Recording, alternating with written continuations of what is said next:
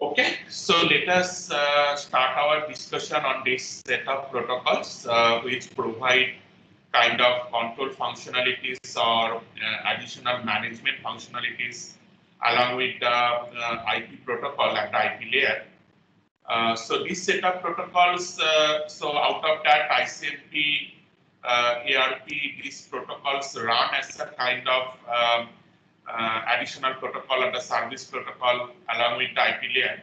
And NAT is a specific type of service to support large number of IP networks within a kind of subnet.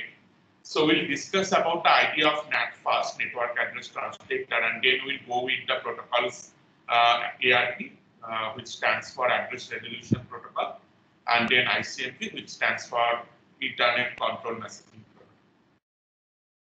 Now, to start with, so in the we have already looked into the IPv4 block of IP addresses. So we have seen that we have mainly 3 classes of IP addresses: Class A, Class B, Class C. And from these classes of IP addresses, the addresses are assigned to the end host. And Class D addresses are specifically reserved for the multicast IP, whereas Class E is reserved for the future use, particularly for the research purpose or creating small private networks, something like that. Now, among these set of IP addresses which are available with Class A, Class B, and Class C, some set of IP addresses have been designated as the private IP addresses. Now, what are the private IP addresses and why we move towards that direction? So first of all, a major problem with the IPv4 is that the number of IP addresses are limited. Well, so if you look into the scale of IP addresses which are available in IPv4, so you can assign host addresses from Class A, Class B, or Class C. Now in Class A, we know that there is 8-bit of network address and 24-bit of host address. Now with that, I can have 2 to the power 24 minus 2, that many number of different IP addresses which are possible. In case of Class B, it is 16-bit network address and 16-bit host address. So we can have 2 to the power 16 minus 2, that many number of hosts which are possible. Similarly, for Class C IP addresses, I have 24-bit of network address and 8-bit of host address. So I can have 2 to the power 8 minus 2, that many number of hosts available for every network. Now, if you just try to calculate the number of IP addresses that we have, that is very limited, and out of that we are also discarding some of the IP addresses for broadcast IP or the subnet IP, and whenever we are going for the CID annotation, again for different subnets or supernets, we will have one broadcast IP and one network IP, which we are typically not assigning to the host. That way, the total number of IPv4 addresses that we have is significantly less compared to the number of network devices that we have right now. So nowadays, you can imagine that all of us have multiple devices which require an IP address. So for example, in our mobile, we require an IP address. In my laptop, I need an IP address whenever I am connecting it to the internet. And more importantly, as we are moving towards the era of smart home, IoT, in that area, where all the different devices they are connected to the internet, they need an IP address. So for example, in my office, I have 2 different machines which are connected to the internet and they need IP address for their interface. I have one laptop which is connected. For that, I need an IP address. My printer is a network printer which is connected with the internet. So for the printer, I need an IP address. Similarly, if I go to my home, I have a smart TV. So the smart TV needs an IP address. I have an Amazon Echo. The Amazon Echo needs an IP address. I have a smart AC that needs an IP address. So that way, this IP addresses, the number of IP addresses that we need, it is not limited to the number of users. Nowadays, a single user might need more than one IP address. So everyone needs some 10 to 12 different IP addresses. And whenever we are moving towards industry automation, where I have multiple different tiny sensors which are connected to the internet, they need separate IP addresses. And people are having wearable devices like smartwatch. So that way, every independent individual devices which are connected to the internet, for that you need an IP address. And you can just imagine that in today's era, we do not need to think of that, well, every person will have a single IP address. Rather, we need to think of that every device that we see around us, that need an IP address. Okay. So that was a kind of massive shift from the idea that ARPANET engineers were envisioned once upon a time. So when the ARPANET was first formed, people thought of that, well, the internet will comprise of the user, that every user is going to connect to the internet. So for every human being, I can just think of one IP address. So that way, they have just thought of that, well, we have approximately 10 billion people in the internet. So I need that many number of IP addresses. But whenever we are moving towards IP addresses per device, the number is enormous. Well, and interestingly, people understood this problem in early 1990s. Well, so at that time, IPv6 was introduced. So this IPv6 has a large IP address space, 128-bit IP address space. So you can have many more number of IP addresses with IPv6. But here is an interesting fact or interesting problem about internet. That any new protocol that you are designing, that new protocol needs to have a kind of backward compatibility, because in internet, say, thinking about an operating system, the operating system works like a standalone software. In your machine, you can just install a patch to update your machine and your machine will start working.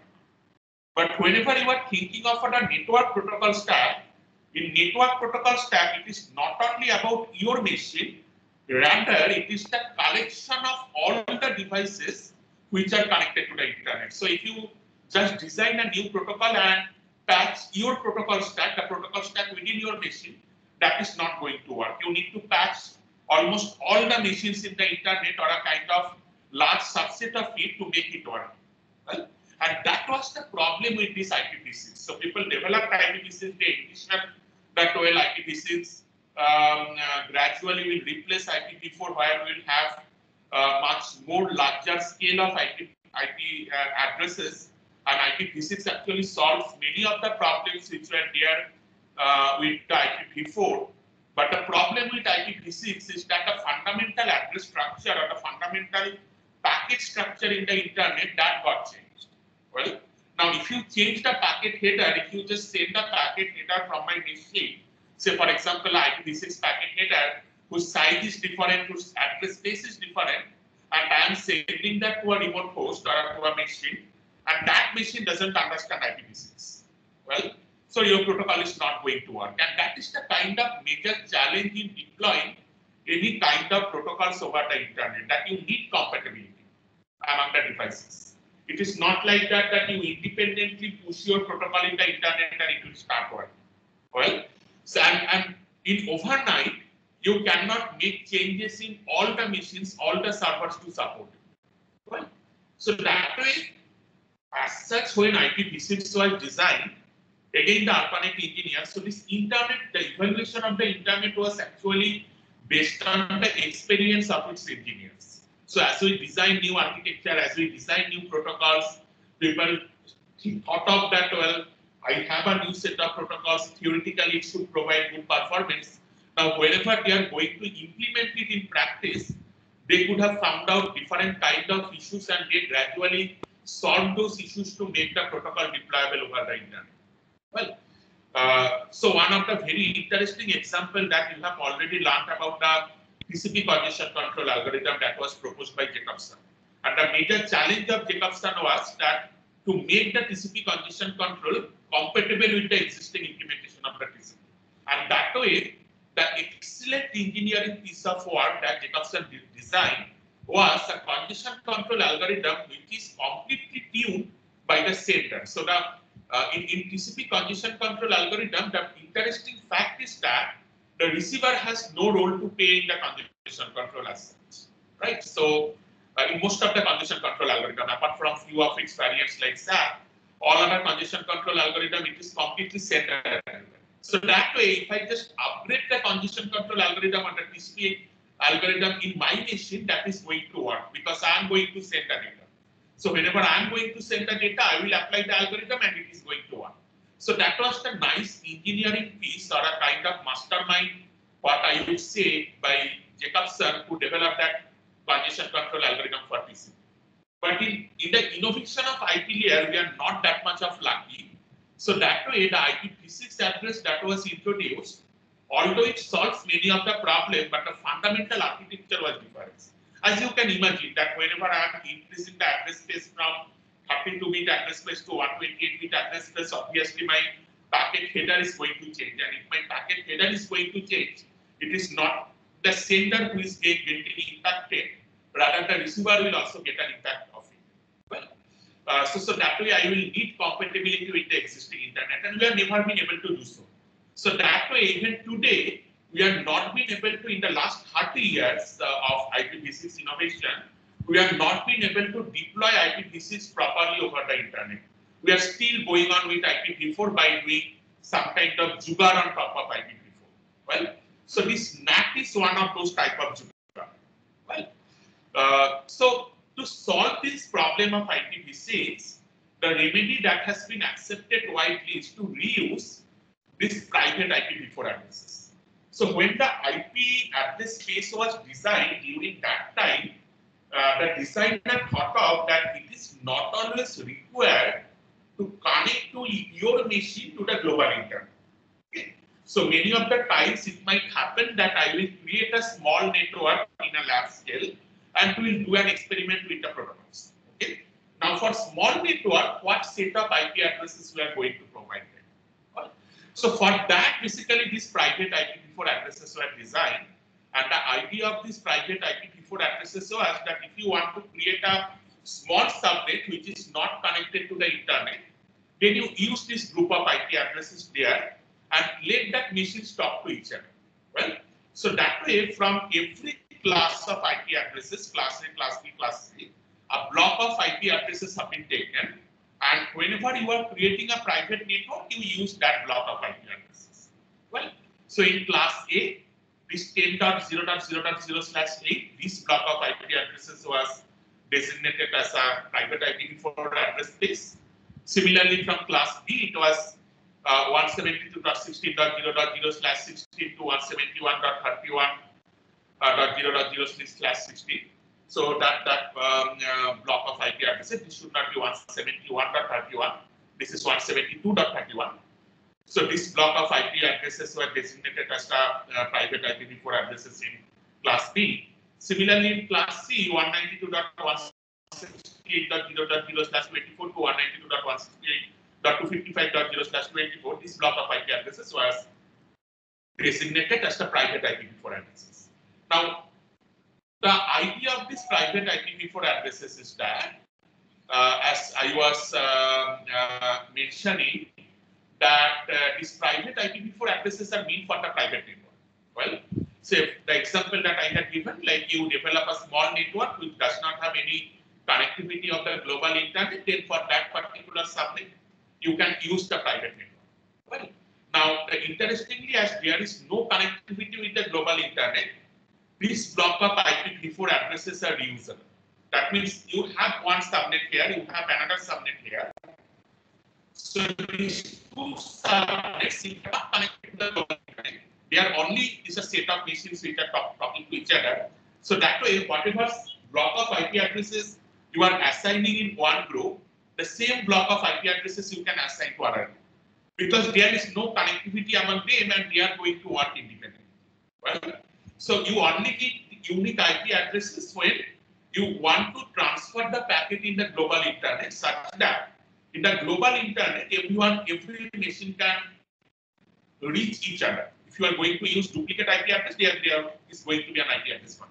But if you have two subnets, that subnets are set of machines and they are not connected to the global internet, and they are not even connected to each other. So I have 10 machines here and 10 machines here, and this independently 10 machines are creating a subnet without not being connected to the global internet. Then whatever block of IP addresses you are using here, say you are taking 192.168.252.0, that block of IP addresses, to the same block of IP addresses, you can reuse. Okay. So that way, one of the advantage of private IPv4 addresses is that the addresses are reusable. Okay. Now, whenever you are connecting a machine to a global internet, then that network interface must have a public IPv4 addresses to communicate with the global internet, right? And the reason for that is to enable the routing of data packets towards the proper destination.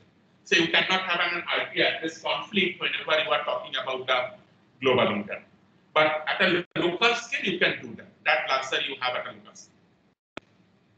So the question comes that how can we use these private IPv4 addresses which were designed to provide IP addresses to the subnets which are working in silos and not connected to the global internet, and how we can use that concept of private IPv4 addresses to solve the problem of IPv4 address class.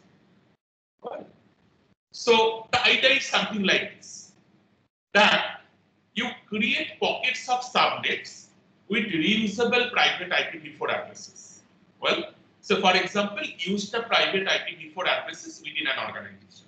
So for example, I have the IIT Kharagpur network. Within IIT Kharagpur network, let us use a private address block. So let us use 172.16.0.0/16. Similarly, say in the IIT Delhi network, we use the same block of IP addresses 172.16.0.0/16. Similarly, in the IISc network, use the same block of IP addresses 172.16.0.0/16. That means within an organization, the set of machines that we have, we are just thinking of that every organizations are going to work in silos. They are working isolatedly. That means I am assuming that a machine within IIT Kharagpur network is not going to talk with a machine within the IISc network. So for example, machines which is in my lab, which is in the lab of our software lab, that is not going to send any data packets to a machine which is in a lab at the CSA department of IIS. Similarly, the machine which is at in a software lab of the CSA department of the IIT Delhi, that is not going to send a packet to a machine which is in the software lab of our department. Okay, so you can just imagine that doesn't happen, right? So from your machine, you do not from the machines which are there in our software lab. From there, we do not directly connect the machine which is there in the software lab of the CSE department of IIT Delhi. Right? That we never do.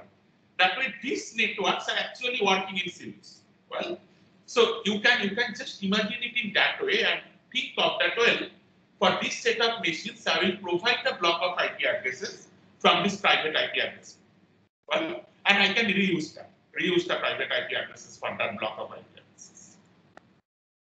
Now, the interesting observation here is that, based on which this entire idea works, is that not all the users in an organization are active simultaneously.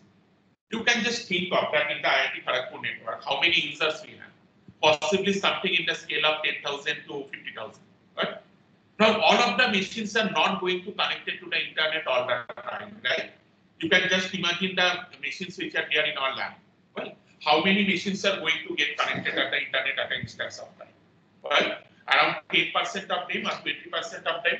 Only at the lab hours, everyone of you are going to send the data. But again, whenever there is a lab hour in the CSE department, the lab hour may not be same at the EC or the EE department. Well, so that means all these machines are not going to transfer data simultaneously to the internet. Only a subset of them are going to be active at an instance of time. Now, the question comes that, well, whenever these machines are connected to the internet, means whenever I am going to connect IIT Kharagpur network to the internet, IISc network to the internet, and IIT Delhi network to the internet, you remember that for internet communication, I need public IP addresses. Well, for the internal communication within the lab, I can work with this private IP address. But whenever I am going to send the packet from a machine in the software lab, say from the Annex Building software lab, to the outside internet. So for example, I'm going to do a Google Access or I'm going to watch a video over YouTube. Well, So during that time, I need a public IP address, otherwise I cannot send data. And the core idea here is like this, that you map the private IP address of the active users to corresponding public IP address. So that means I have 10,000 machines which are there in the IIT Kharagpur network, and out of that I just observe only 1,000 of them are active at a time. So the machines which are currently active, we just assign a public IP address to them, well, and the rest of the machines which are not sending data to the public internet or the global internet, they just work with the private IP addresses.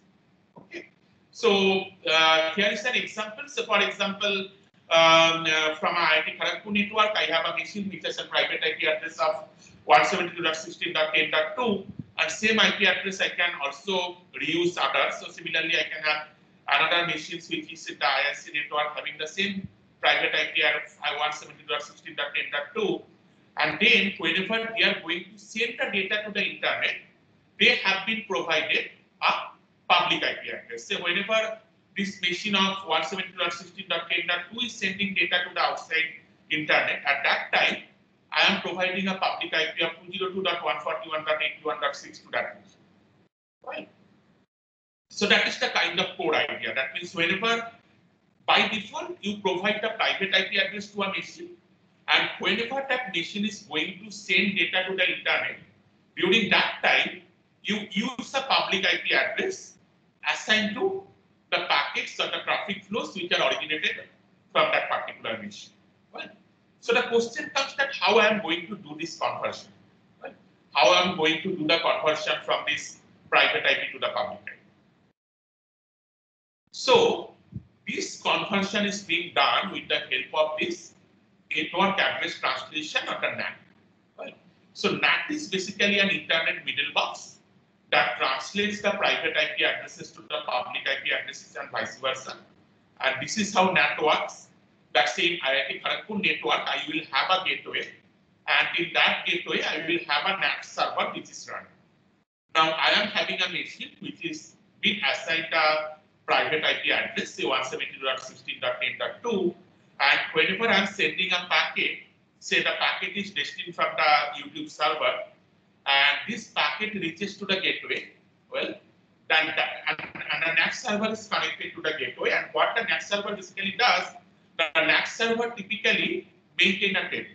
So whenever a packet reaches to the NAT server, saying that the source IP is 172.16.10.2, which is a private IP address, and the NAT server sees that, well, this packet now need to go to the outside internet, so it need a public IP address. So the NAT server maintain this NAT table where it makes the conversion from the private IP to the public IP. So one of the available public IPs which have been provided to the IIT Kharagpur network. So whenever the IIT Kharagpur network is subscribing the network with the SARNet or National Knowledge Network, so you have seen from the page possibly that IIT Kharagpur network is connected to the NTN Edge network. So whenever the IIT Kharagpur network is subscribing to the NTN Edge network, it can mention that, well, I need some 100 different public IP addresses. So in that case, the NTN administrator will provide that block of IP addresses to the IIT Kharagpur CIC administrator. And the public IP addresses which are used for this NAT conversion are from that block of IP addresses. Well, so whenever the packet reaches to the gateway, the NAT server basically makes this conversion. It provides a public IP of 202.141.81.6. Say for example, with the private IP corresponds to 172.16.10.2, and this mapping is maintained within the NAT table. And now, whenever the packet is going outside the internet, during that time, the source IP, which was earlier as 172.16.10.2, a private IP, that is being replaced as 202.141.81.6, which is the corresponding public IP provided by the NAT server. So that means the NAT server makes a modification in the IP header. So what the NAT server does, the NAT server basically changes the IP header. It modifies the public IP, a private IP to a public IP, and send it to the outside network. Right? And these modifications are typically done in two different ways. One mode is called a kind of tunnel mode. In case of tunnel mode, it actually makes changes in the original IP header. And in another mode, what it does that it adds up a pseudo header on top of the original IP header, and that particular IP header, the additional that IP header that you are adding up, that contains the public IP address and the source IP address. Now, whenever you are providing a public IP address and the source IP address, the packet gets traversed and it reaches to your destination. And whenever you are getting back a reply, say for example, you have connected to the YouTube server, whenever you are getting back a reply from the YouTube server, then what the YouTube server will do, that the YouTube server will look into the source IP field of the incoming packet and use that field as the destination IP. Well, so that particular source IP, the public IP which has been assigned, now the destination IP field of this machine will be replaced by that particular IP, which is the 202.141.81.6, and that will be sent out. Well, and this block of IP addresses from the routing policies from based on that BGP routing or all the different routing algorithm that we have learned earlier, it finds out that this block of IP address belongs to the IIT Kharagpur network. So the packet is being forwarded to the IIT Kharagpur gateway. Now, once the packet comes back to the IIT Kharagpur gateway, then again the gateway consults with the NAT table and finds out that, well, this public IP 202.141.81.6 corresponds to the private IP 172.16.10.2. So whenever the packet is going inside the network, you again change the destination IP as 172.16.10.2 and then apply the corresponding intra-domain routing which is configured for the IIT Kharagpur network. Say it is RIP, routing information protocol. So you use the RIP to send the packet to the corresponding destination which has the IP address of 172.16.10.2. Okay. So this is the typical way the things work. In the same way, whenever another machine sends back the packet, the source IP gets modified to the destination IP and the new entry is added to the NAT table. And then whenever the reply comes back, then again it does the modification and make these changes. Okay. Now, one interesting fact here is that well, you can argue that I have multiple different machines which can be active, right? So at the peak hours, although I'm assuming that generally I will have some 1,000 machines which will be active, that means, say for example, when the software lab is going on at the CSC department, may not be at the same time a lab is going on in the SC department, but it is highly possible that at peak hours, both the labs are operating and you need a more number of IP addresses. Now, to do that, to support this at a larger scale, what we typically do, we take the help of this end-to-end flow. Now, in the network protocol stack, we have seen that the communications are from one process to another process, or one application process to another application process, and this application process creates a socket. And the individual application processes are identified by IP address and port number. Now, along with every IP address, I can have multiple different port numbers, right? I can have, so the port number is, I have around 35,000 different port numbers which are possible. Now, if I just remove the reserved ports, still I have multiple number of open ports which are available. So we take a combination of IP address and port numbers to scale up such a system. So that means whenever you are forwarding a packet from inside the network, apart from the IP address, you use the port number and you do the mapping with another IP address and port number. Now here you see this particular example, whenever you are transferring the packet and in this NAT table, I have used two different private IPs. That means the packets are originated from two different flows and two different machines, but they have been assigned the same public IP, but with different port number. Well, so that means this differentiation between the flows are happened between the IP address and the port number combination. And in this particular example, what particularly we are going to do is that rather than uniquely identifying every independent machine in a network, the NAT is maintaining or making a mapping for every independent flow of the network. Well, now from a single machine, even if it is getting connected to the internet, obviously it will not have that 65,000 number of different flows, right? It will have maximum 100 different flows or 200 different flows, even if we think of at a larger scale. Well, so that many number of flows are there, and that many number of flows. If I do a corresponding mapping at the public IP space, I will have more number of port numbers which will be available, and I can use that port number to assign the flows or address port combination to the flows which belong to a different machine. Okay, so that way, by doing this address port combination in a typical NAT, we extend the scalability of the system along. Well, so that is the typical idea of NAT which are being used here, and almost for all the kind of organizational network nowadays, people use private IP address within the network, and they use this concept of IP port combination and the NAT at their gateway to make a mapping from the private IP address to the public IP address. Well, so this is common for almost all the organizations in the world. Well, so they operate in this particular way. Now, this way the NAT provides a kind of jugaad, a kind of takeaway solution for handling the IP address scarcity problem.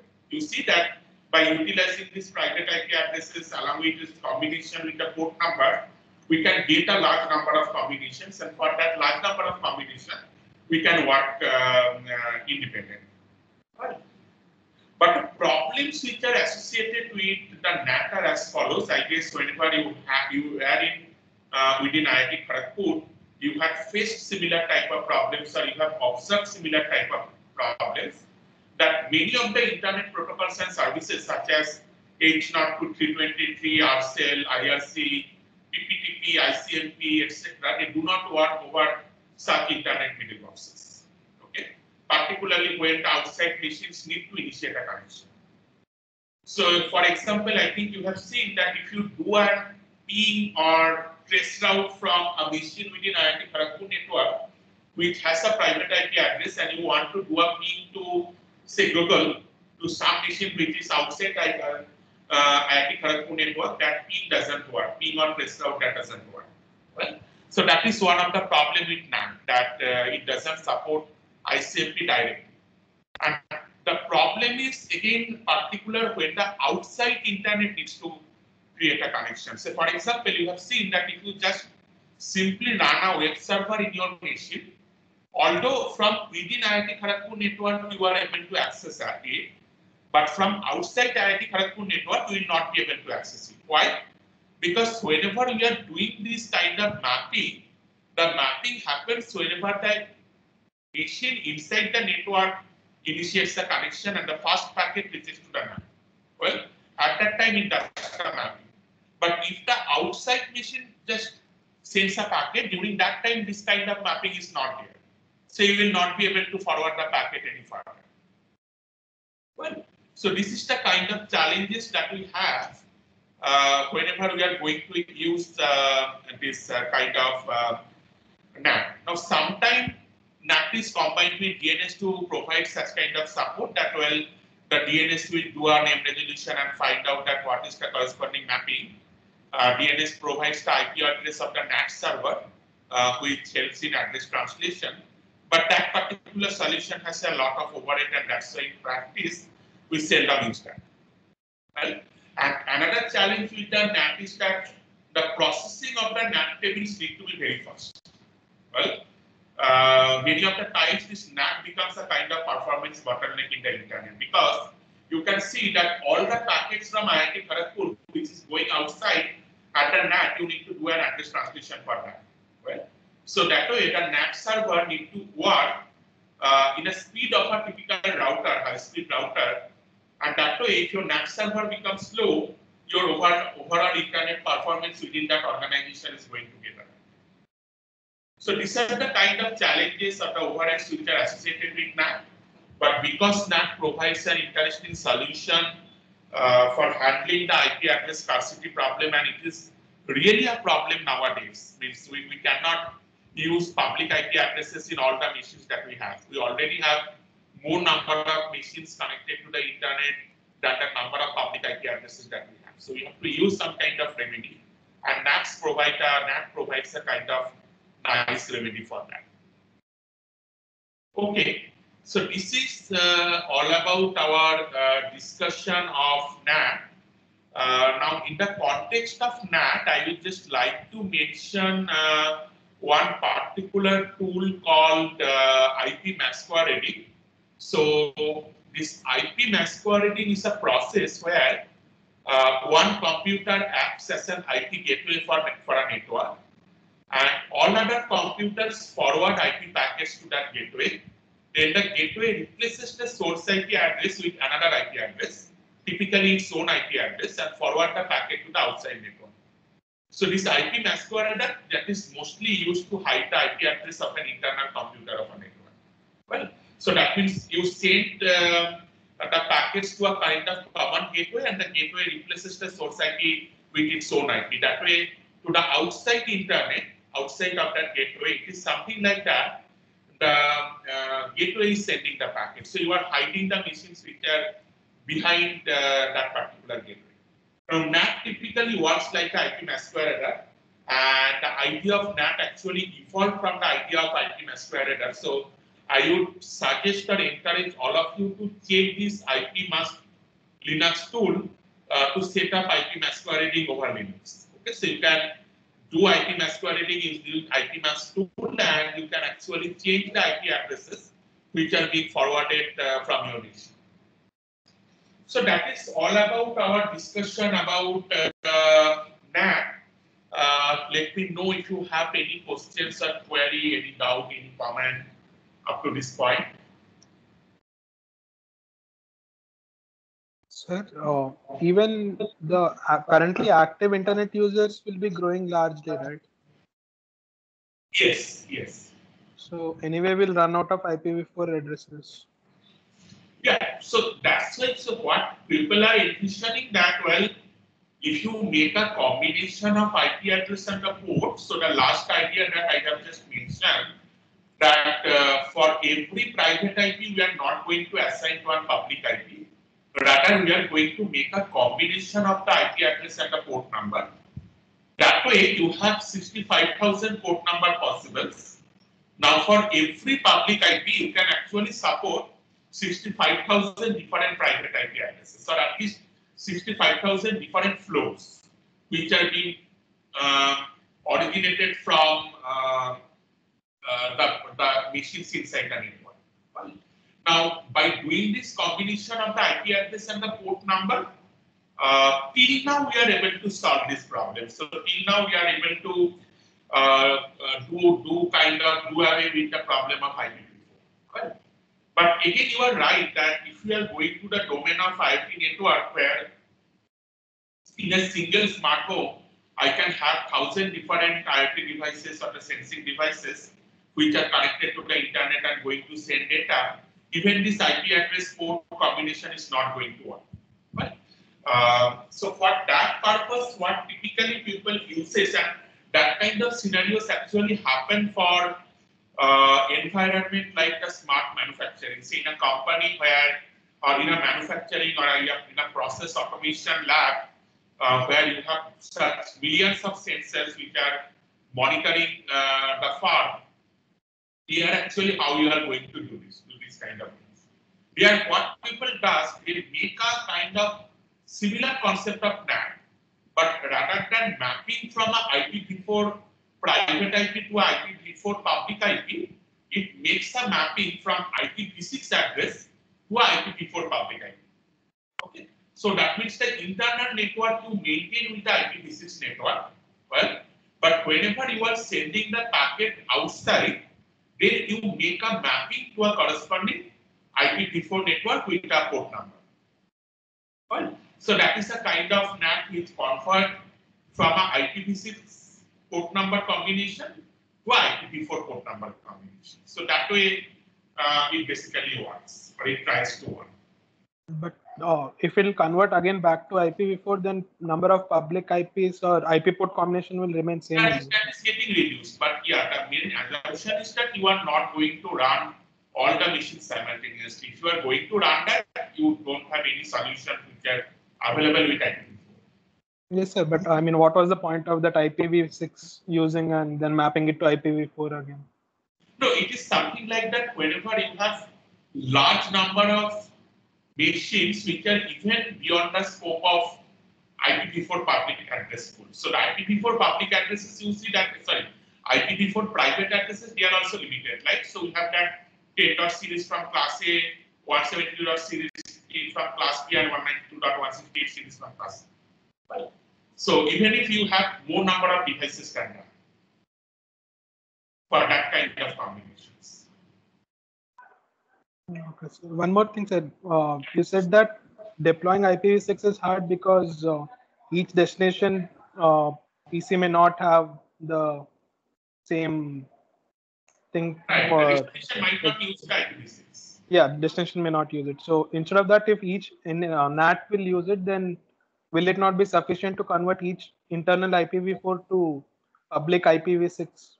And again, at the destination NAT. Right.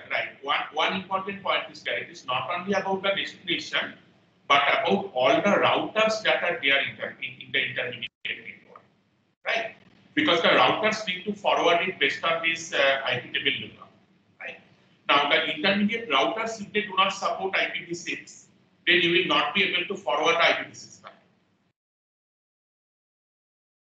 So typically people try to work with different kind of remedies. So nowadays, if you look into the machines that we are having, all those machines support dual protocol stack. That means you have an IPv4 stack and at the same time you have an IPv6 stack. Well, so you provide an IPv4 address and there is a kind of standard conversion mechanisms which are being applied. Using that, you make a conversion to IPv6.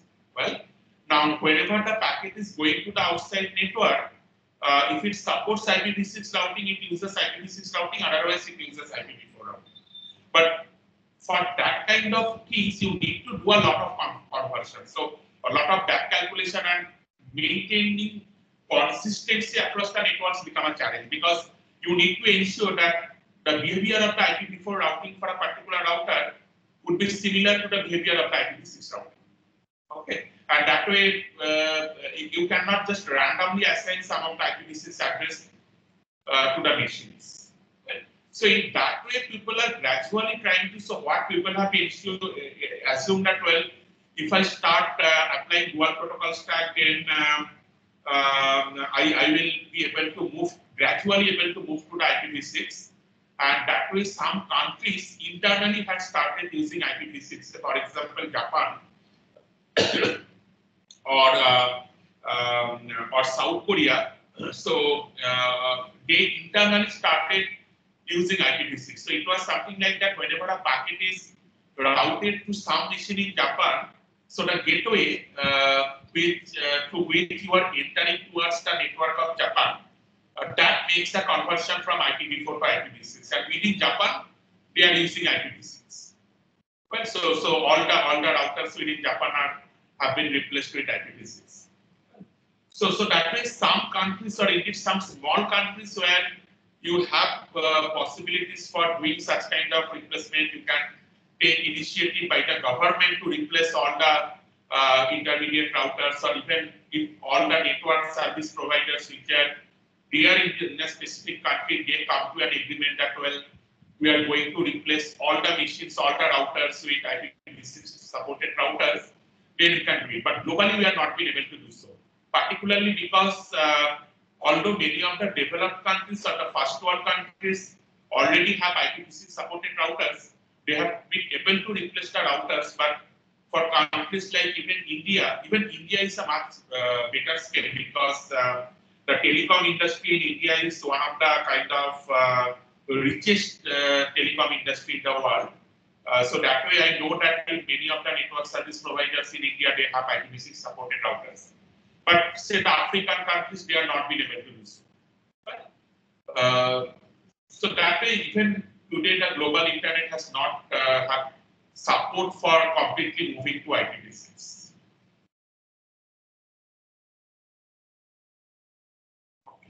So, Pankaj, does it clarify your doubt or anything else? Yes, sir.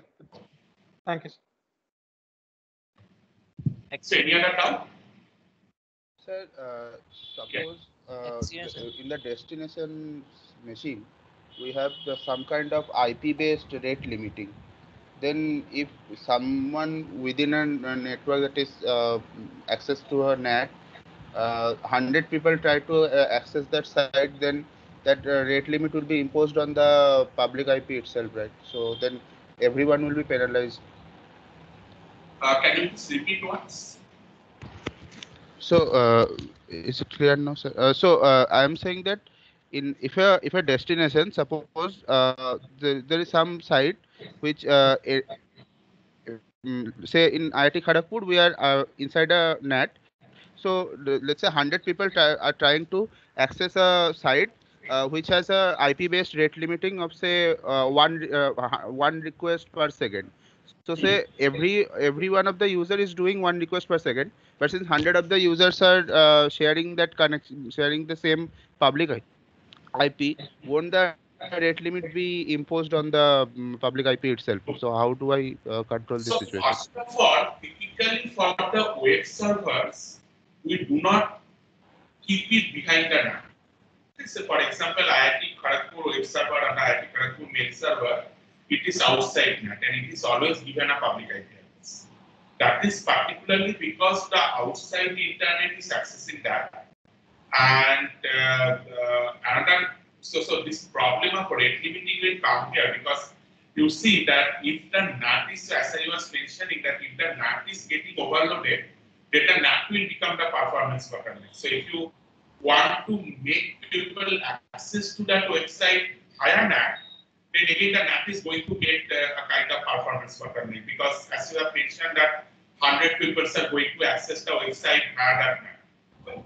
So that is one of the reasons, and the second reason is that we do not, for such kind of public servers of an organization where we know that people from the globe or people outside is always going to access that, we do not use NAT there. We keep those servers in front of NAT, and one public IP address is always given there. From the rate limiting perspective, if you are doing a rate limiting on a particular IP address, and if that IP address is one of the NATed IP address, that means the public IP address which is used in the NAT, then obviously all the users are going to get suffered because if you provide some one request per second for a particular public IP address which is assigned to a NAT, then you cannot send more requests than that. So if there are 100 machines which are connected via NAT and they use that particular public IP address, they are going to suffer. But that kind of configurations are not very common in the internet. So as I have mentioned that this rate limiting, all these things are typically being done for web servers and they are typically put behind the NAT. They are not, sorry, they are typically put in front of NAT. They are not put behind NAT. Okay, sir. Okay. Anything else? Any other doubt or query?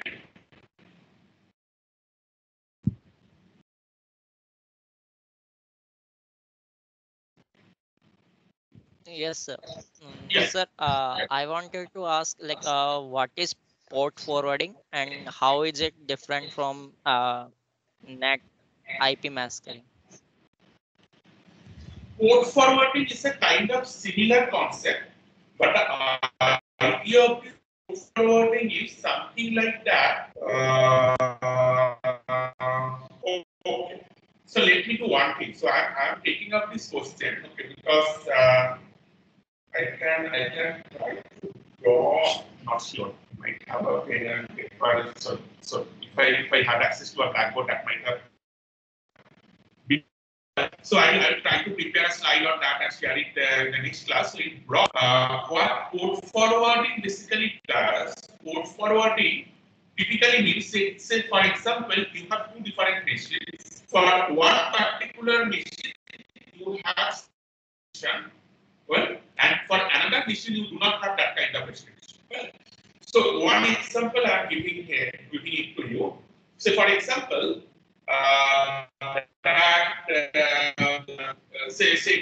so I typically run a lab, a research lab within our department. It's called a system research lab. So in system research lab, I have one public IP address. Well, so that is actually being assigned by the CNC. Now that public IP address is assigned to one particular machine. Now, what happens that, say for example, I design a server and I run a web server which is behind that.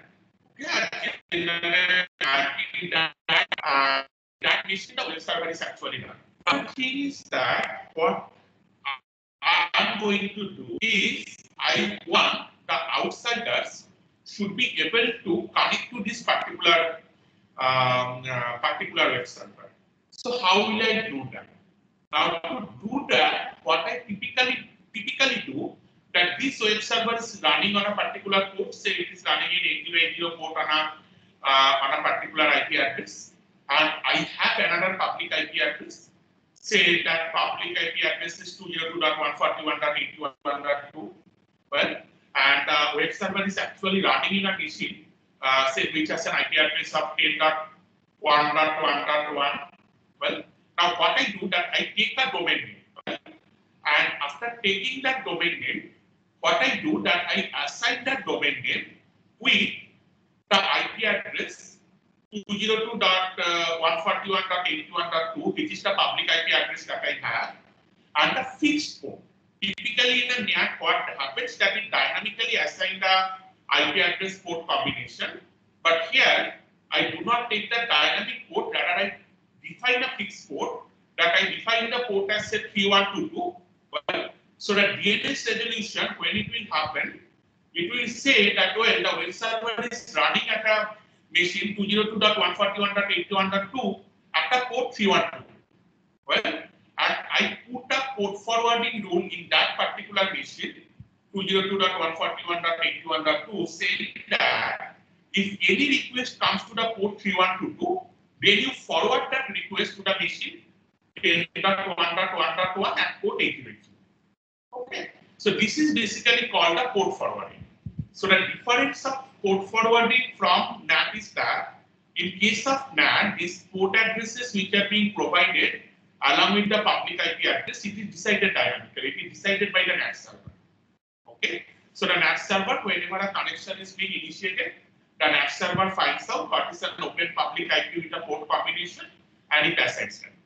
But in case of port forwarding, I am fixing up the port there. I am saying that the 3122 port, if any packet is coming for that port address 3122, then you always forward it to the IP address 10.1.1.1 at port 8080.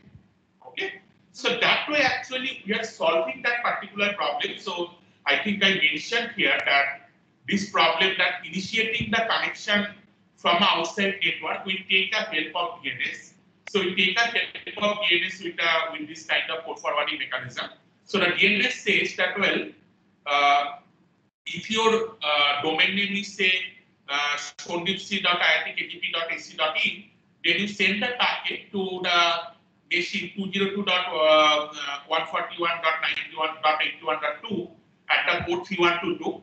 And once the packet comes to that particular port 3122 at the machine 202.141.81.2, I put a port forwarding rule there that any packets coming to that 3122 port will forward it to this private machine with IP 10.1.1.1, where the server is running at port 8080. So this is basically called a port forwarding. So am I being able to explain you? And the application is something like this, that you want to run a web server in a private machine and want the outsiders people to connect to that particular machine for forwarding the data. So, is it clear to you, Miss? Okay, sir. And sir, is it safe to like do this port? Yes, sir. Yes. But sir, is it safe to open do this port forwarding? Yes, because yes, it yes. exposes our machine to the global internet. Right, right. So it actually helps that machines which are behind the NAT, but typically if a machine is behind the NAT, the connections need to be initiated by that particular machine.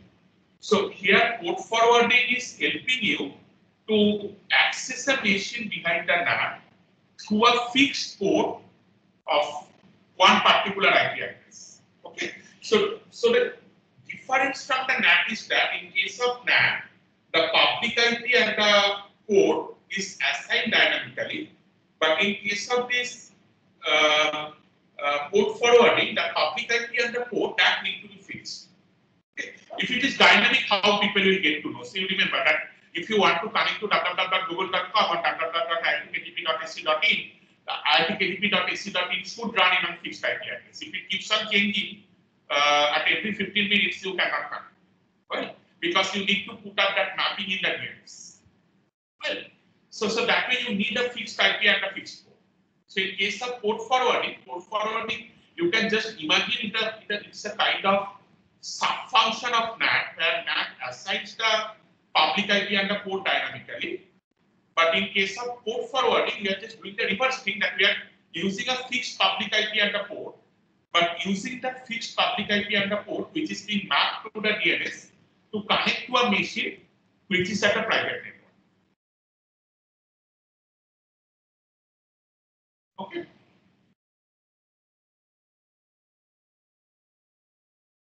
Any other doubt?